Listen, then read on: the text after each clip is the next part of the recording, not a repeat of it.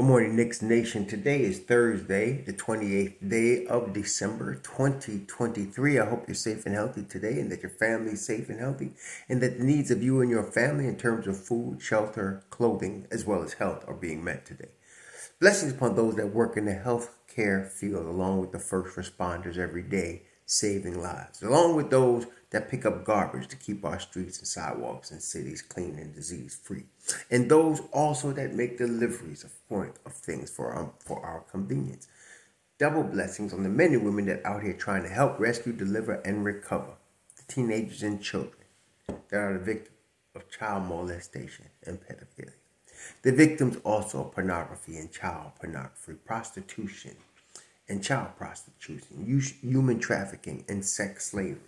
Double curses on the perpetrators, the profiteers, and the perverts that create this industry. Finally, double blessings on the homeless. Nearly 600,000 men, women, and children homeless in the United States of America and millions around the world in either similar or even worse conditions. Blessings upon them, for theirs is the kingdom. There was a basketball game last night in Oklahoma City, and the Oklahoma City Thunder defeated New York Knicks 129-120. Now, we was expecting this to be a difficult game. I explained that Oklahoma City, because they have a rebuilt organization, when they get ready to rebuild the team in terms of players, it's not an easy job, but it gets done much quicker because they know what they're doing. They've been doing it for a while. They've done it a couple of times.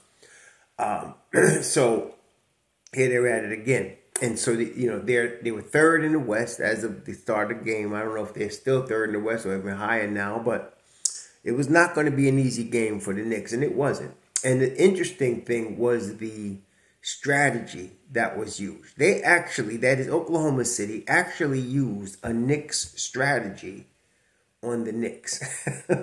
So what they did, and what they are doing, it's just really brilliant to see an organization and team do things the way they do it. And I guess you could not, it's hard. You see here, look, the Knicks are rebuilding their whole organization and their team in a 5-year period. And it's hard for them to do it because there's screams from the media and the fans to do stupid things that would bring you back to where you were before, things that cause you to be a losing organization and to be a laughing stock. And so trying to get out of that takes patience. There's none in New York. But Oklahoma City is a sleepy little city. Okay, now they got a lot of things going on the street level too, but it's not as populated as New York. It's not as big a media capital as New York, obviously. So they don't get the pressure that comes with being in New York.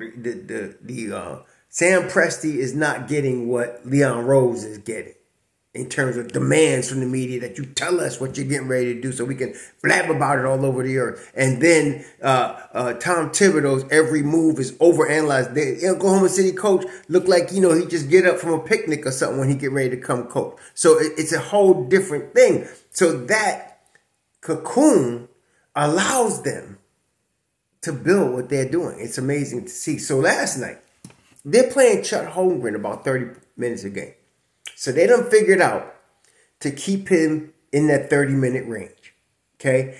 I thought it would be 25, but they decided it was 30, and it's working. Okay? And it's amazing how they're doing it. They start him, they sit him for a while, then all of a sudden they bring him back at crunch time. And it's working. It's working. So last night, they decided, the Oklahoma City Thunder, to gang up on Brunson and leave RJ wide open.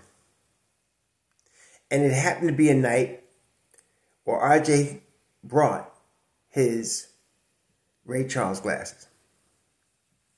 It was that. And they played that beautifully. RJ was 1 for 7 from 3. And it wasn't he was being contested. He got maybe 1 or 2 contested shots. Most of his shots, they left him open. They were ganging up on Randall, ganging up on Brunson, and leaving RJ open.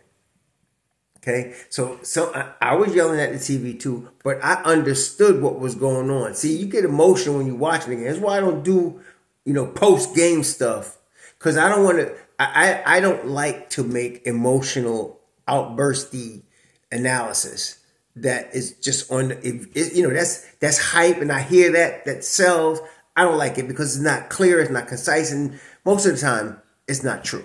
So with RJ, I understood what was going on. The most frustrating thing to me, though, and this is a mistake Tibbs made, and listen, he's allowed to make mistakes, y'all. It does happen. But he made one last night, in my view. Who am I? But quickly, he started off a little slow, a little bit, but then quickly was becoming a problem for Oklahoma City. And this is the thing. Again, the bench, very important. Oklahoma City's bench, very important. The benches are very important. So here comes quickly. And he ended up with 22. Him and Grimes were the only 0+ players on the bench and on the whole team, actually. Hartenstein was +4. Everybody else was negative. But Quickly was part of a crew. It was Quickly, I think it was the whole bench crew. So it was Gibson, Hart, Quickly, Grimes, and then they had Brunson out there with them sometimes, and they were making a run. They were making a move, okay? And the Knicks, they were down most of the game. I mean, most of the game, they were out of it, not out of it, but they were behind, playing from behind. Sometimes as much as 15, 18 points behind. But they kept coming back, and this crew was really leading a charge. They had got it to tie. They tied the game at one point. And I was like, okay, here we are. We're all the way back. Then Tibbs substitutes out IQ and puts in RJ. And again, I'm going to say it. I understood why he did it. You want to hear why he did it? And this is what a lot of people won't get with Tibbs because y'all be so critical. Once Tibbs decides a guy is his guy, he going to ride that guy. The guy could go 0 for 40. Tibbs will still set him up for the last shot of the game. I know. It's frustrating. But that's him. So there was a point in the fourth when they were making this run. I said, okay, because there's also times what Tibbs does is he'll ride the crew that's hot. So I was like, okay, so you got Hart out there. Hart started balling, diving on the floor, getting them loose ball. And then you had Q out there. Q-Dog was playing defense and actually hitting some shots.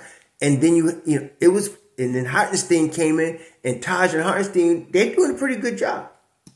And of course, Juju was not playing his best game, but this was a typical game, a 25-9 game for Juju. That's him. But it wasn't his best game. Like, he was making some really dumb turnovers. But see, the thing about Julius is that he's not always the highest IQ player. And they were attacking him. They were triple teaming him. He wasn't getting rid of the ball fast enough. And it was a combination. I don't want to blame him completely because on a couple of them, he was looking for somebody, but nobody was cutting. So this was a loss that you were thinking, and it's bad when you get a team that you say is clearly better than the Knicks. And if the Knicks could win this game, they'd be lucky, right? Like a Bucks team or whatever. But when you get a team into the fourth quarter and you're right there and you can win this game and a couple of tactical things stop you, it's frustrating to watch. I know y'all feeling that, because I know I feel it. So he takes RJ out and they make a run. Then all of a sudden, when they're about to, in my view, close this deal, he puts RJ back in. And of course, Oklahoma was happy to see that. Because what did they do? They let RJ shoot. They cut off everything. They cut off the drive for RJ. Because RJ's bully ball now. They cut that off. I mean, they did a great job cutting that off. They cut off the drive. They doubled up on Brunson.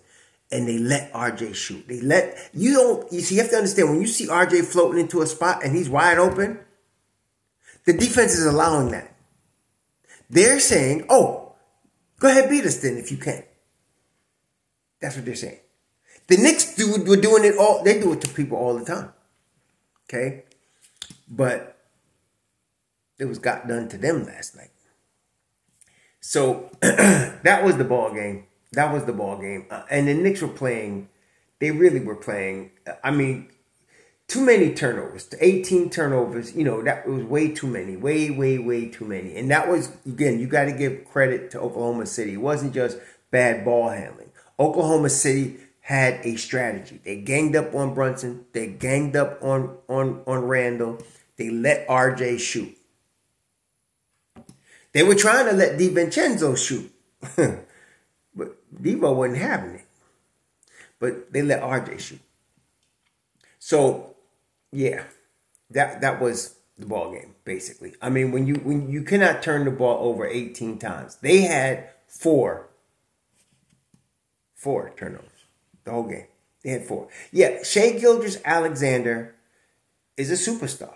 So you know, when you see a superstar and he scores 36 and blah, blah, blah, don't be surprised. This ain't high school. These dudes are the best in the world. So they're going to get what they get. If he's been averaging 28, whatever, 30, you're going to get that. The only thing you could do is stop it from being easy. And they were trying. The guy is really an amazing player.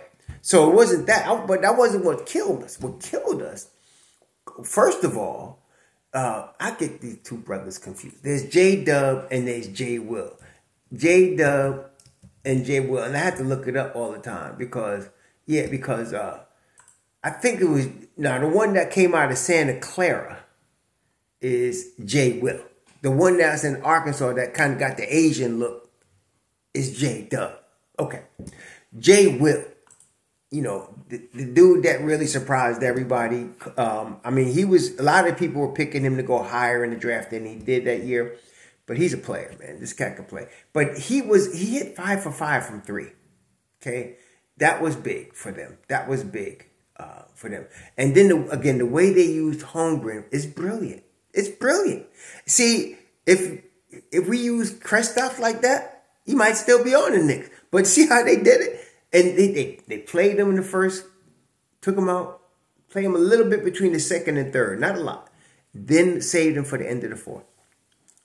And he was doing work, man. He was doing 9 of 14, 5 boards, 4 blocks. If they keep this up, they're going to be tough this year. They're doing it smart. And Kendrick Williams was smart, was good. I mean, their bench was just good. Isaiah Joe is tough. J-Dub is good. They got a nice bench, man. And Giddy, but Dort was Dort defensively. Shai Gilgeous-Alexander, Jalen Williams, Chet Holmgren. They had a strategy. Okay. But with all that, the Knicks could have still won the game. So, I mean, that doesn't mean anything for last night's game, but it means stuff for the future. We got to play these guys again. And when we do, we have to be prepared. First of all, until RJ shows he can beat you, they're going to let him shoot. Okay? Now, there's been games this year where we've seen RJ shoot the ball very well from 3. Okay? He did that earlier this year. He did that in games. In fact, I think the last game he had a solid shooting game. So it's up and down with him. And you know what, though? Isn't that the story of RJ for the whole time he's been in New York? It's been kind of up and down. So, you know, you're going to get upside as well as you get down with him. You know, that's another story. But for now, he has got to get back on taking off them Ray Charles glasses and go back. Now, even from the foul line, he was usually better than he was 3 of 6. They did a great job. They shut him off. RJ likes to set up everything with going to the basket. He's bully ball. He's strong. He likes to come from the wing and bully his way into the basket. And he's very good at it. And he does it off the break as well. But they shut that off. And they made him shoot jump shots. And he was missing. And that was the game. Okay, that was really it. That with the turnovers. So you can't turn the ball over 18 times against a team like that. And then they only turn it over 4 times. And you expect to win the basketball game. It's not going to happen. Okay, it's just not going to happen. I mean, the Knicks out-rebounded them. They out-rebounded them pretty large. I mean, like I said, Randall, Hartenstein, Hart, they were all doing business, man. They were doing business on the boards. Even Grimy was out there doing some business on the board. But you got to control that basketball better. You got to set the tempo better, okay? This is the iteration we're at right now with the Knicks. You got to set the tempo, control the basketball. Like I said, you know, I still get people talking about, we need to pick up a center. No, we don't need to pick up a center. We just need to wait for Sims 2 weeks or whatever.